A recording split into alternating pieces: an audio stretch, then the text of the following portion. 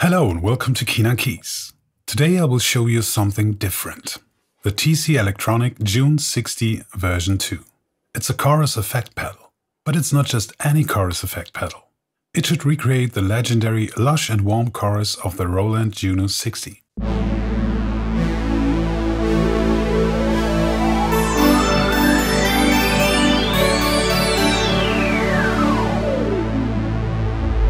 The Juno 60 was released at the end of 1982.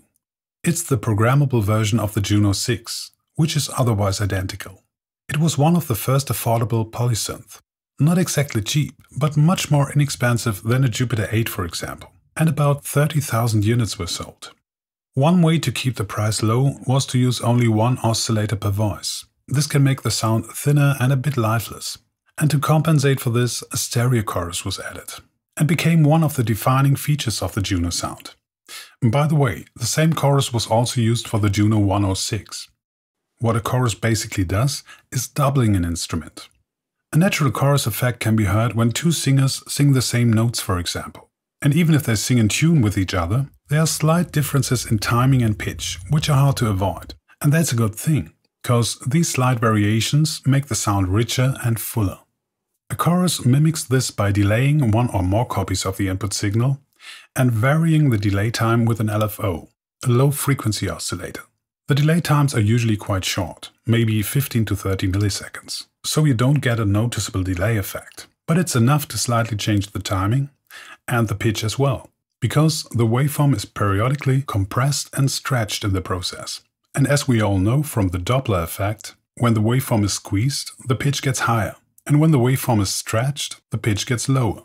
A monochorus mixes both signals to one output. For a stereo chorus, it's important to have two slightly different signals for the left and right channels. Otherwise, it could not be perceived as stereo. The easiest way to achieve this is to send the dry signal to the left output and the effect signal to the right output. Another method would be to send a mix of dry and effect signal to both outputs, with one effect signal phase inverted. But this can cause mono-compatibility problems. A true stereo chorus, like the one in the Juno 60, will use a second copy of the input signal, which will be delayed and modulated differently than the first effect signal, by inverting the waveform of the LFO, for example. A chorus usually has a depth control, to change the amplitude of the LFO waveform and therefore the intensity of the effect, and a rate or speed control, which controls the speed of the LFO. It might also have a mix knob, some kind of EQ, and a stereo width control. The resulting effect will vary depending on the speed and depth settings. It's not really like a natural doubling effect, but it has its own distinct quality. Now you might ask, what's so special about the Juno 60 chorus? Well, it's very musical, has a lot of character and blends perfectly with the synth sound, giving it width and depth. But it doesn't have any manual controls. It only has 3 presets. Preset 1 is quite slow. Preset 2 is a bit faster. And when you push both buttons at the same time, you get a third preset. It's quite fast and has a narrower stereo image. The Juno 60 has been used by many musicians from the 80s to today and can be heard on hundreds of recordings.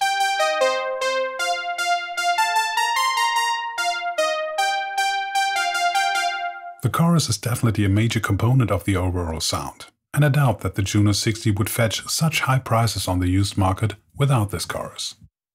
Let's see what's written on the box. Authentic recreation. That sounds promising, and it would be great if this were true, especially regarding the price of 59 euros.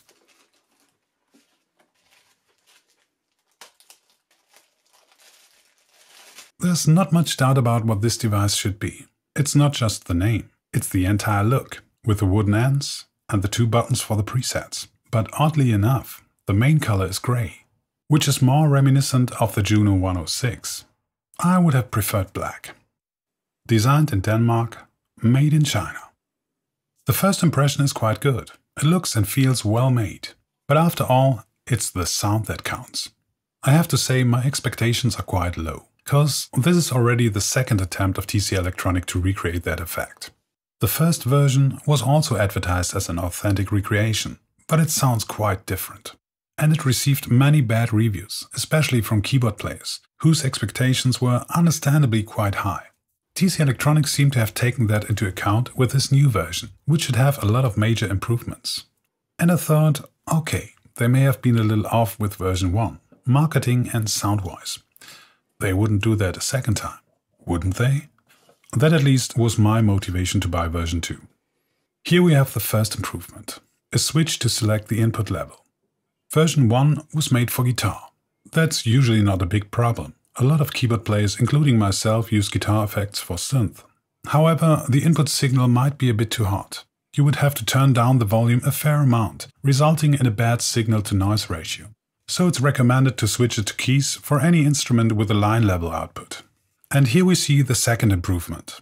2 tiny switches to change the LFO speed of the presets. Slow should match the original Juno chorus settings, and fast should give you the settings of version 1, which should be more appropriate for guitar. Now, these switches might look like the best of both worlds, but a real improvement would have been to omit the preset buttons and install depth and speed controls instead. So the customer could decide which are the best settings for synth or guitar. That would also have been an improvement over the original. In addition to these switches, the complete circuitry is said to have been revised and the stereo image improved. This Cool Audio V3207 is a BBD, a bucket brigade device. There are 2 of them, for each delay line. It's an integrated circuit that contains a large number of capacitors. And like in a bucket brigade, in which a line of firefighters passes a bucket of water, the audio signal moves along the line of capacitors, and each capacitor delays the signal a bit. The transport is synchronized by a clock generator, which is modulated by an LFO. Of course, none of these are original components. They are no longer manufactured, hard to find and really expensive. There's another clone of the Juno 60 chorus available, the MOE Analog Chorus 60. This should use some of the original components, but it's also 8 or 9 times more expensive. I will use it with battery. It also runs with 9 volts power supply, negative center. I will compare it to the original first. It's a pity that it doesn't have 2 output jacks. I would have expected that from a stereo chorus. This is a TRS jack, and you need a Y split cable for stereo operation. Of course, you have to set the switch to stereo. In fact, you can leave it to stereo all the time, even if a mono cable is connected. This switch is more or less useless, because when it's set to mono, you don't get the same signal on both outputs. And you also don't get a combination of both channels on one output. It only mutes the right channel. I have absolutely no idea what that might be good for. I think they should have used the space for the input selector. I also connect the phone's output to my audio interface so I can record both signals at the same time. Other than the original, these preset buttons stay down when pressed. Therefore, you always have to press both buttons to switch between the presets. Not very convenient. The chorus is off when both buttons are unpressed. As with the original, we also have a little difference in volume here. But this is a much better way to turn the effect off than using the true bypass. The difference between effect and bypass volume is way too big. That makes it impossible to use the true bypass during a performance. Now let's hear how it sounds. I recommend listening with headphones.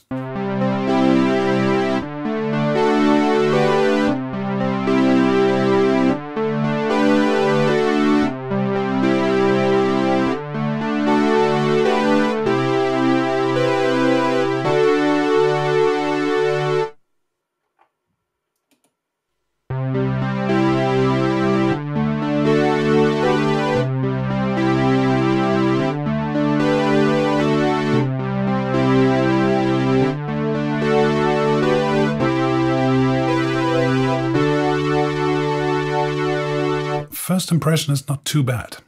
A little bit different.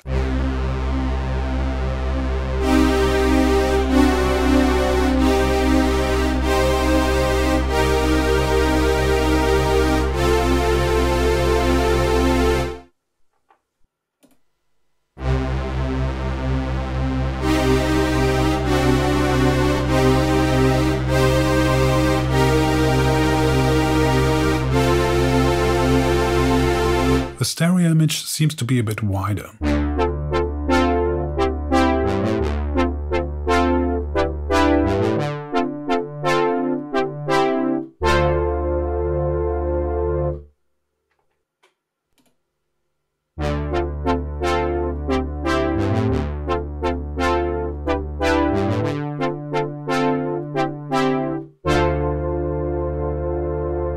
Yes, definitely a different stereo image. Let's try preset 3. I don't use this very much on the original because of the narrow stereo image.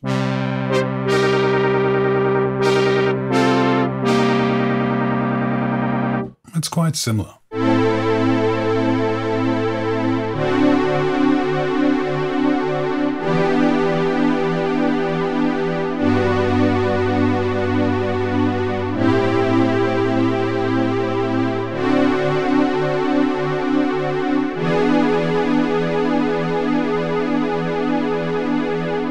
I love this. The chorus perfectly melts with the sound.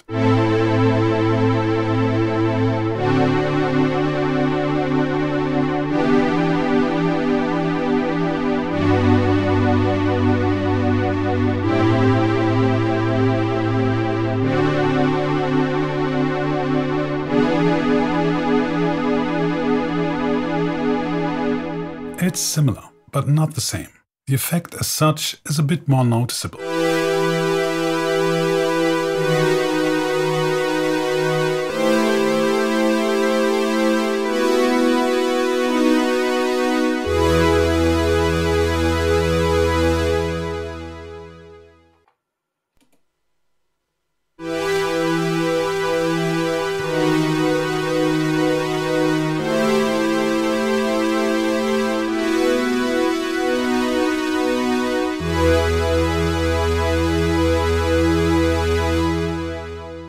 It sounds a bit distorted. Let's try some different sounds.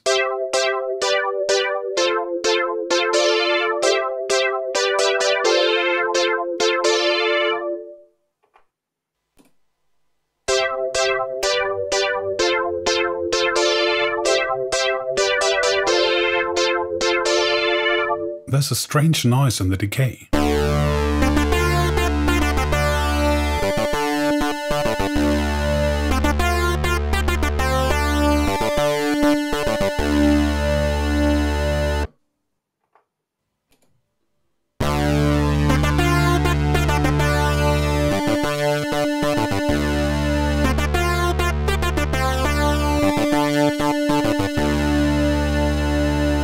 This is not as much distorted, but it sounds like there are dropouts.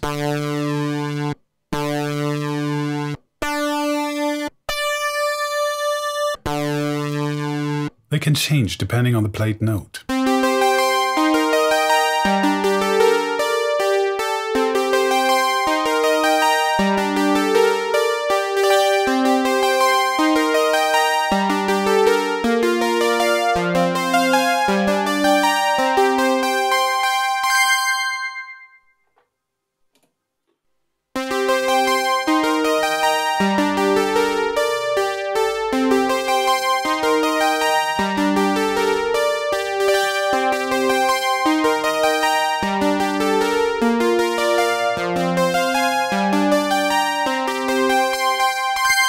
This sounds really broken. I don't mind if the effect is coloring the signal. That's what I'm expecting when I use an analog device.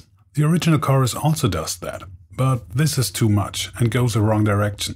It sounds like it was recorded too hot on bad tape. I will try a simpler sound. This is a pure square wave. If you play low single notes, you can better hear what I mean with dropouts. First the original.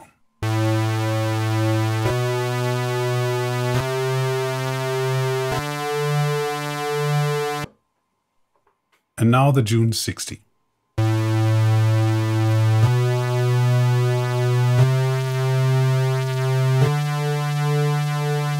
It's most noticeable when I play the C. Sounds like phase cancellation. That would explain why it isn't the same with every note and sound. A quick look at the waveform confirms that the LFO works differently. This is the original. and this the Juno 60. But that doesn't explain the distortion. It's most prominent when you play chords. This is without any chorus.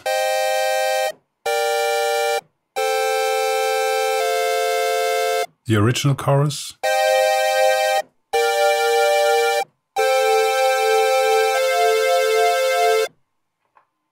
And the Juno 60.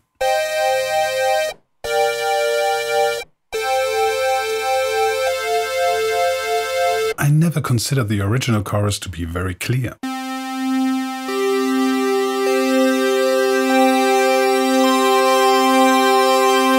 But compared to the Juno 60, it is.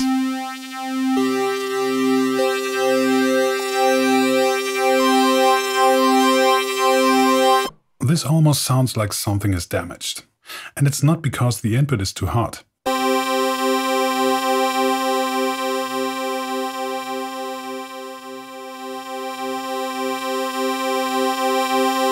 I've tried both input settings of the Juno 60 and different output settings of the Juno, all with the same result. However, I really wanted to be sure that nothing is broken and ordered a second unit.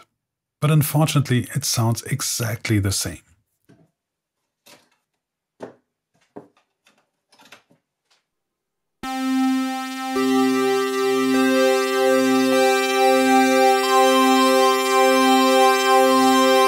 It seems to work much better with darker sounds, but it's a bit unpredictable.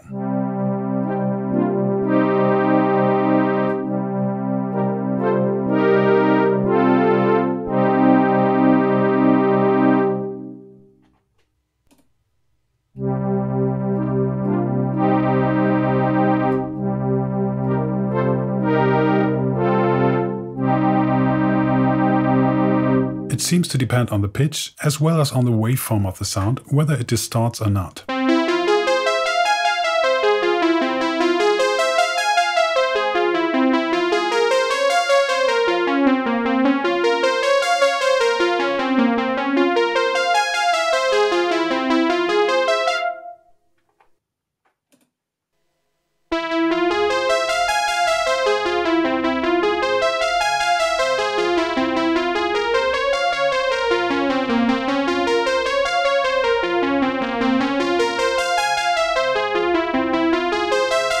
Honestly, I could stop right here. This is unfortunately not an authentic recreation. And although my expectations weren't very high, I'm quite disappointed. Cause the basic functionality of the original chorus is actually quite simple. We need 2 delay lines and an LFO with triangle waveform, 100% depth and a slow speed between 0.4 to 0.8 Hz. I will try to create this effect with the stereo chorus of my Boss ME50, with depth and mix at maximum. I will adjust speed while the arpeggiator is running.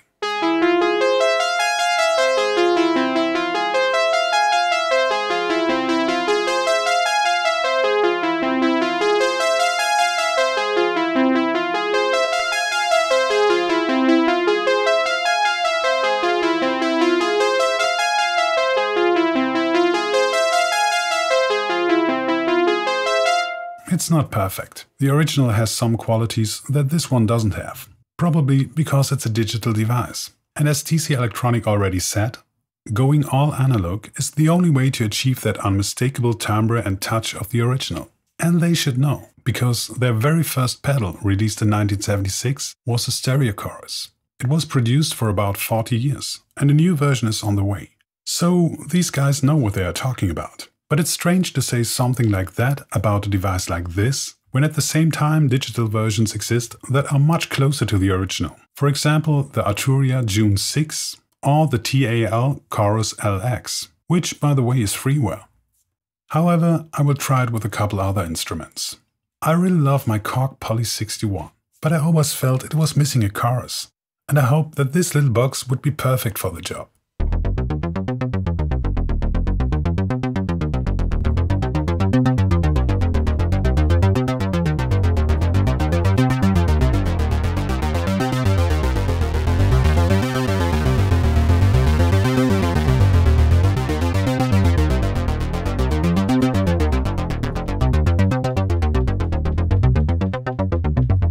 Again, How much noticeable distortion you get depends on the sound you choose.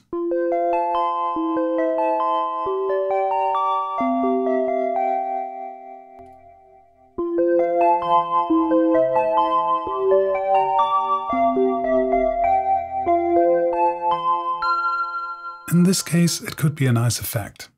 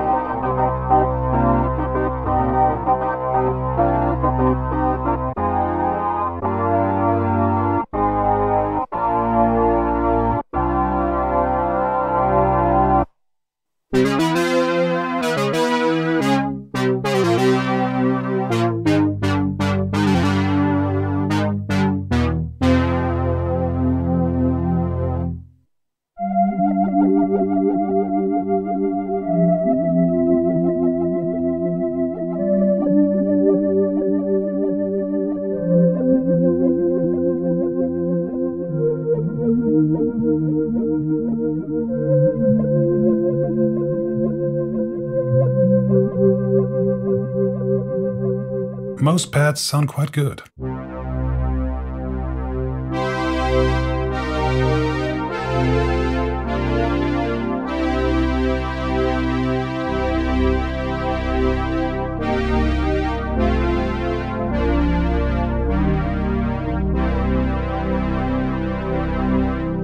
But there are also some that doesn't. You never know what you get.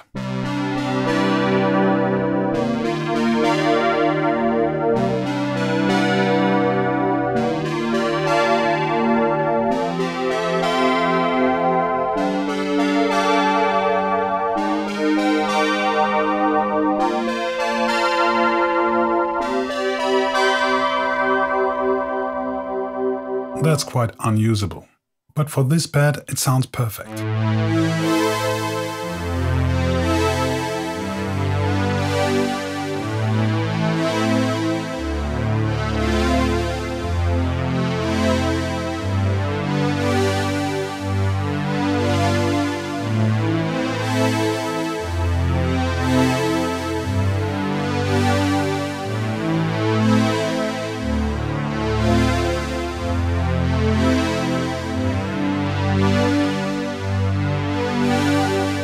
Definitely has a certain quality. It muffles the sound a little and gives it warmth, at least compared to a digital chorus.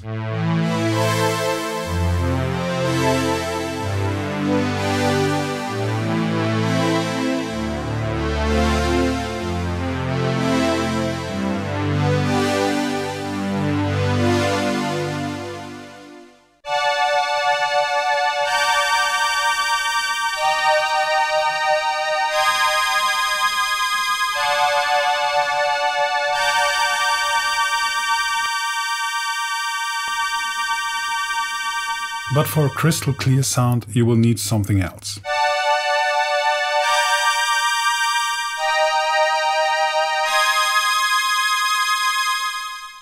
I will also try the fast settings of version 1.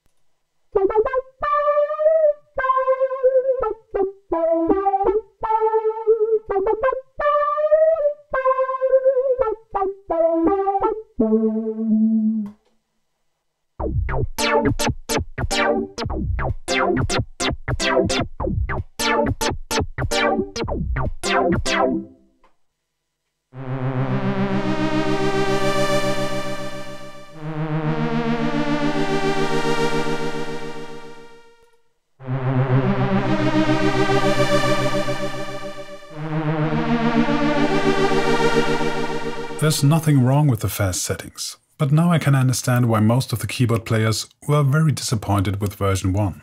And once again, I wish this thing had speed and depth controls. Having to unscrew the unit every time you want to change the speed is quite cumbersome. Let's try a mono synth.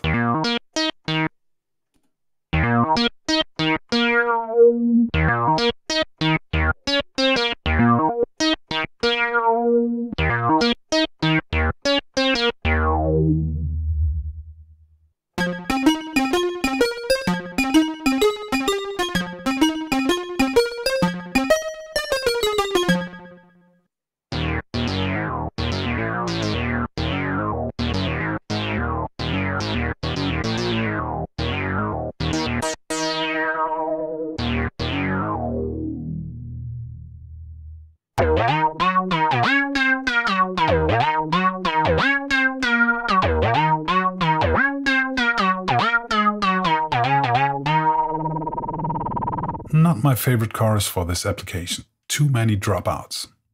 And finally, I should try it with guitar and bass.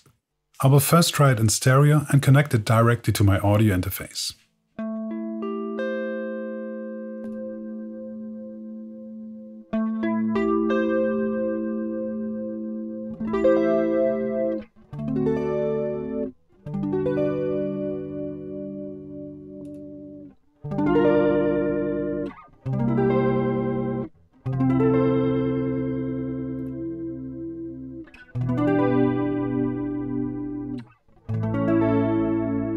It's also a little distorted, but that doesn't sound too bad. While the true bypass is too loud in key mode, it is a bit too quiet in guitar mode.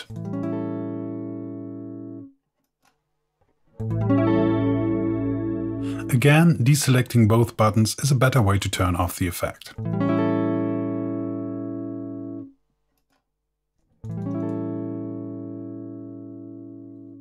Now we'll connect a mono cable and try it with an amp. And I finally found out what the mono stereo switch is for. The true bypass isn't working in stereo mode if a mono cable is connected.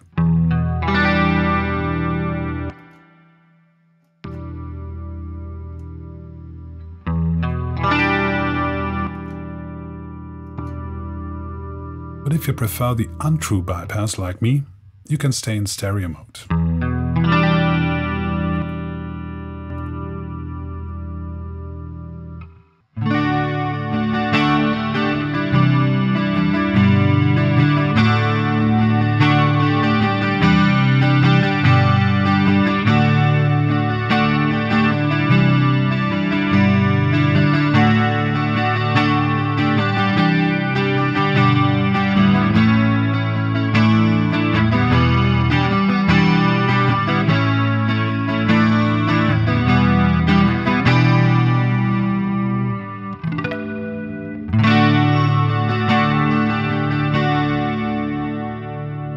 That sounds okay to me. Preset 2 with a bit overdrive.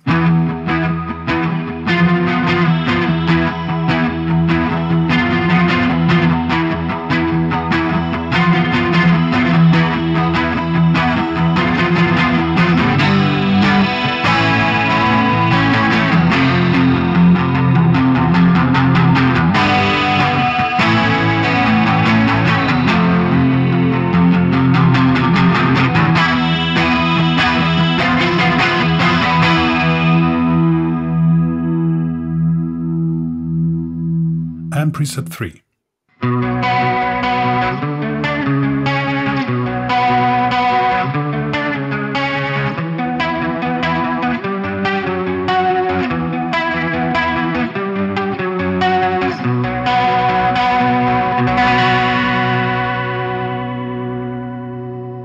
I will also try the fast LFO settings.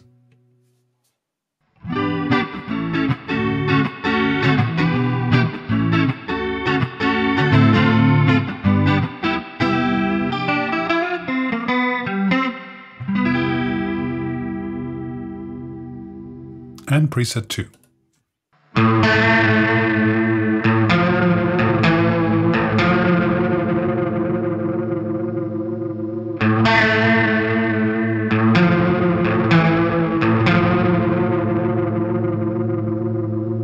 I I can't see why the fast settings should better suit the guitar. They are a bit too strong for my taste. Let's see how it works with bass guitar, but I will set it back to slow speed.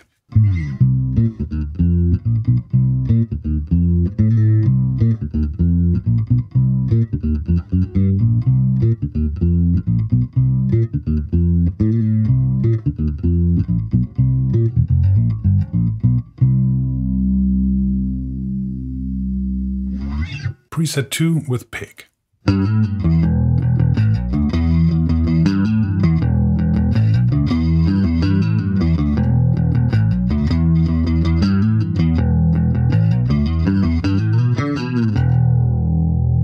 I like it. This could be my favorite bass chorus.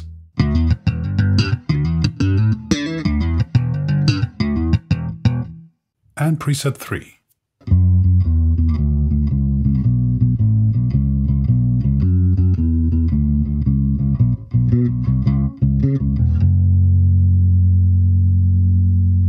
So, what do we have here?